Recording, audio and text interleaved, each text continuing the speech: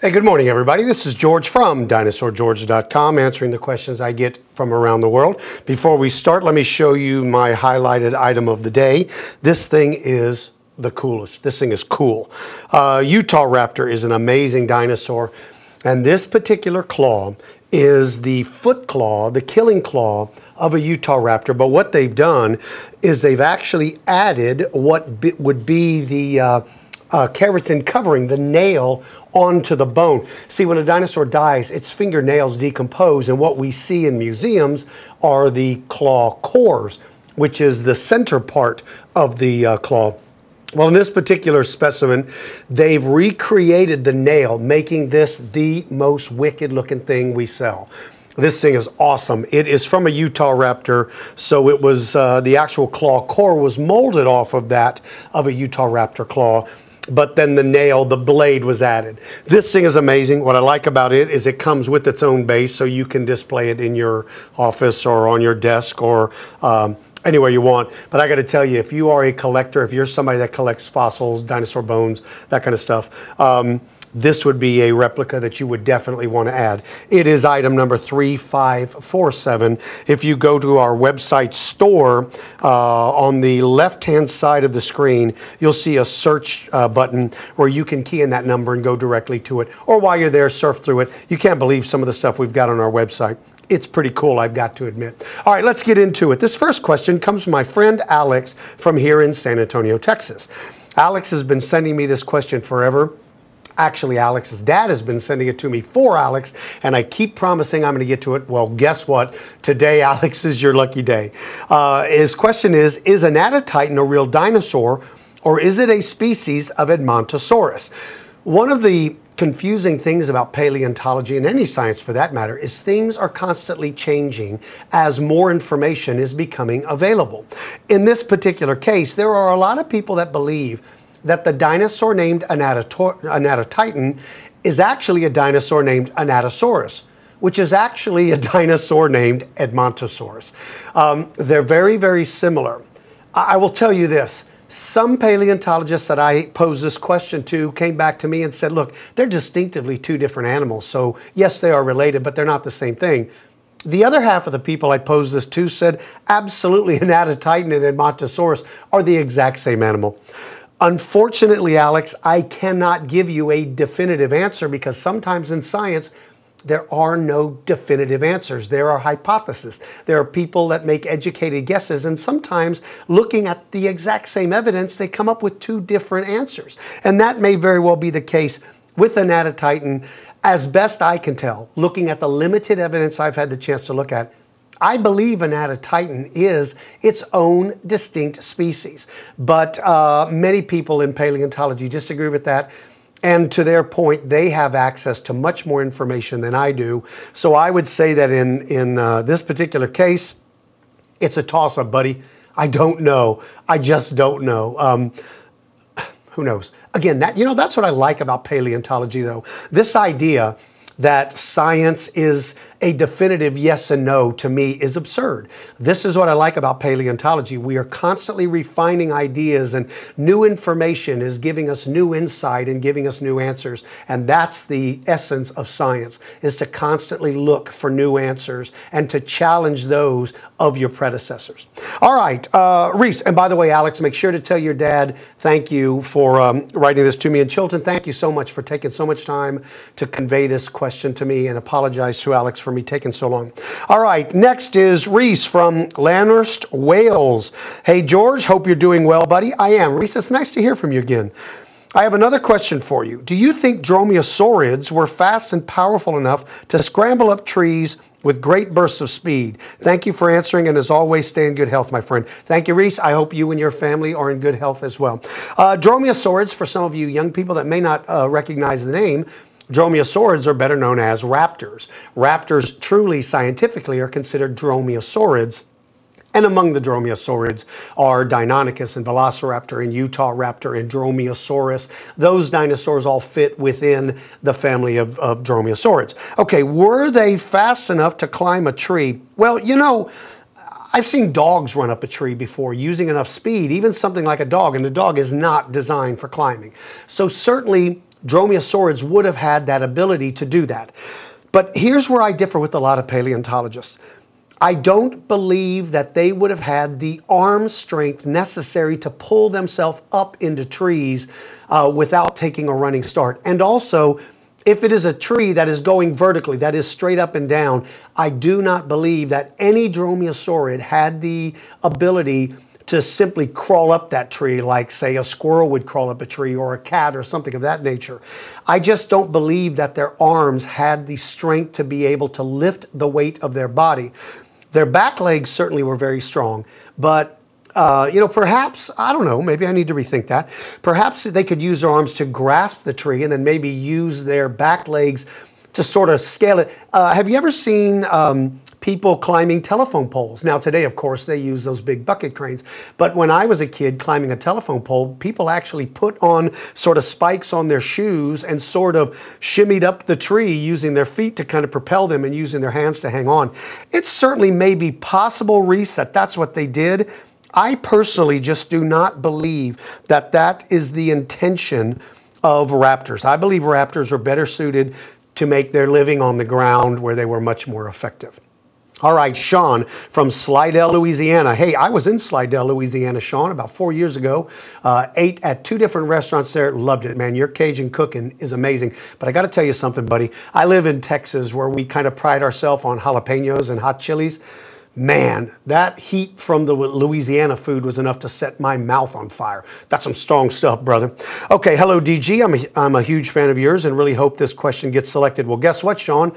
I'm a huge fan of yours, and we selected your question, so congratulations. My favorite theropod dinosaur is Carnotaurus. Love that dude. And I like to think of it as a predator, but other people say it's a scavenger. Carnotaurus has crazy thick, robust upper skull and jaws, but its lower jaw is slender and weak.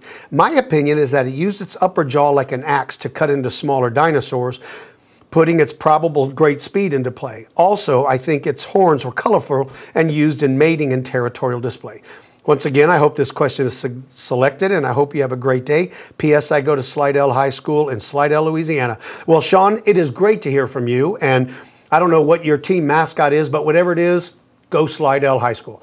Let me tell you something about my opinion of all this talk about large carnivores, large theropods being scavengers. I think it's absurd.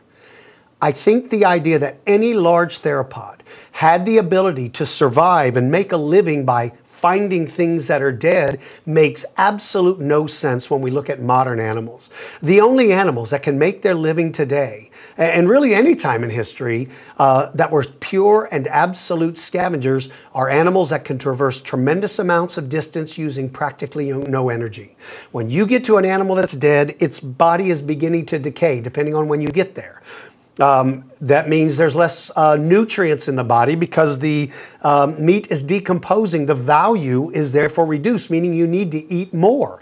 So first, the idea that you're finding something dead is unrealistic in modern analogy. Animals, when they die, are gone very quickly. And no giant animal makes his living walking around hoping to stumble across one of these things. Like I was saying, you can travel great distances. Like, for instance, you've got to be very little, where you don't burn a lot of calories moving, or you've got to be like a vulture, where you can glide on thermals using practically no energy, and you can traverse those hundreds and hundreds of miles in search of something that's dead. Well, big theropods can't do that. They're burning more energy than they're going to recover when they finally, if they finally, arrive at the body. So right off the bat, I agree with you that the notion that something as big as Carnotaurus was a scavenger doesn't make sense. Now, would it scavenge if it found it? Of course it would, but that doesn't mean it can make its living doing that 7 days a week. So I agree with you, Sean, that Carnotaurus, like any other large theropod, is a predator first, and then a specialist second, and then a scavenger third, meaning I'm a carnivore, I'm a predator, I'll eat anything I can catch. But I might be better at catching something else. But if I find somebody that's dead, I'm going to eat them. And that's my opinion, and that's my opinion of Carnotaurus. I agree with you that I think that dinosaur was like any other big theropod. He is a hunter. As for your point about its horns being brightly colored, I agree with you as well. I think that's very plausible because when we look around at animals today, we find that color is very important, and there would be no reason why a male wouldn't want brightly colored horns on his head to attract the attention of a female. All right, Garrett from Tyler, Texas, not too far from here. Hey, DG, I have a weird fight for you. Who would win between Androckotherium and Diplodocus? And also, I found your catalog very interesting, and I'm hoping to buy some replicas in the future. Well, thank you, Garrett. I hope you do like the catalog. There is a lot of stuff on there now. There's a lot of stuff on there. Okay, whenever you guys pose these questions about who would win in a fight, I always like to preface it by saying, listen, you know, this is an absolute guess. It's nothing more than a guess on my part, and there's no way that I can say with any certainty what would happen. But if something as big as an Androckotherium, which clearly didn't live with the age of dinosaurs, but if it met something as big as a Diplodocus, wow, who knows what would happen? I mean, Androckotherium certainly would have been more mobile, faster, more likely to turn in a quick radius, meaning he could attack the sides of a Diplodocus. But Diplodocus is an enormous animal, and that tail is certainly powerful. And man, I don't know, maybe he could use his whip to kind of keep the Androckotherium at bay, but man, if that thing ever got in, you know, those hooves in the front are enormous on Androckotheriums. They could probably raise up slightly on their back leg and probably use them to attack. Whew. Very hard question to answer, Garrett. I don't know the answer to it. For those of you that like to post things on my YouTube page, I would like to hear from you guys. And I know these two animals didn't live together, never saw each other, but I would like to hear some of your opinions. I read everything you guys post. I don't always respond to it, but I read everything because I find it interesting. All right, finally, Luke from Astoria, Oregon. Hey, DG, how's it going? It's going great, Luke. I hope it's going well for you. I may not be a paleontologist, but I have a theory, and I want to know what you think. I believe that T-Rexes tend to pair for life. But many times, another male T-Rex would come in and take the female as his own by either chasing away or killing the current male. What do you think? Well, first of all, Luke, you do not have to be a paleontologist to have an opinion. Certainly, paleontologists that have access to more information have a more scientific opinion and an opinion based more on fact versus just their feelings, but you do not have to be a paleontologist. So never worry about prefacing your question with that. I look at your questions, all of your questions, as very important and very good. Okay, so well, your opinion, is it possible? Of course. Listen, Tyrannosaurus rex is related to birds, and there are a lot of birds who mate for life. And the only time they move on is if, in fact, they are replaced by a stronger, more powerful male or female. It is possible that Tyrannosaurus rex mated for life, and that, yes, in the event that he was challenged by a rival male, certainly that relationship could come to an end where a bigger, more powerful male would have the ability to chase off the younger male and steal his girlfriend. So I believe that's certainly possible, and I think that is a very interesting concept, and it's a good idea. I like it a lot. All right, if you have a question, go to my website, dinosaurgeorge.com. Click on the Ask Dinosaur George page. Submit your question. Here's some advice to everybody out there. Keep it short. Keep it simple. If you make really, really, really long questions, the people that go through these and pick the ones that I read, they will simply dismiss them if it takes them 10 minutes to read it because they know I just don't have the time to do it. So follow me on Facebook. And when you go to Facebook, I'm at George Blassing, Georgeblasing. I do have a Dinosaur George fan page, but I don't really do much on it. I post a lot more stuff through my individual page. So follow me there. Remember, you guys, always use good manners. I appreciate your courtesy when conveying your points. I like that a lot of you challenge the things I say. I find that great, and that's the essence of science.